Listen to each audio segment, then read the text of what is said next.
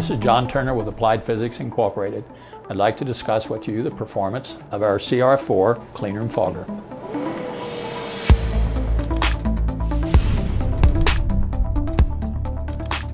The CRF4 cleanroom fogger uses ultrasonic piezos to convert sound waves to a pure fog vapor used to visualize airflow patterns and turbulence. The ceramic plate of the piezo sits underwater, and when excited with sound waves, the plate begins a very rapid transition from 0 to about 1.5 MHz vibration, initially creating large drops of water as the piezo ramps up in frequency.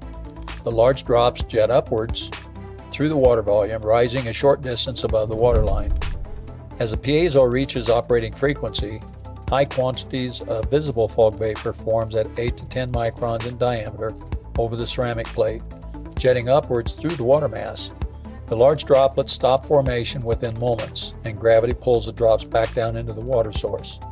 Simultaneously, the very high volume of visible fog vapor is able to escape the waterline, small enough in diameter to float in the CRF4 airflow, which is directed out of the fogger for use in smoke studies and other applications.